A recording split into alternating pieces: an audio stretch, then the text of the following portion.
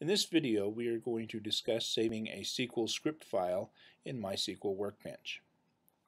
You see here I have connected to the Premier Products database schema.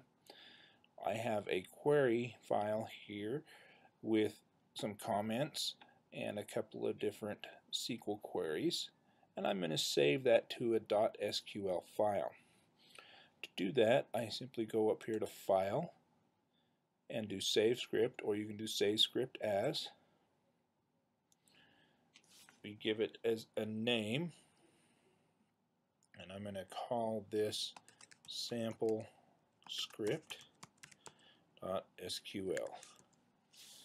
We can determine where we want to save that. I'm just going to save it on my desktop, and we click Save.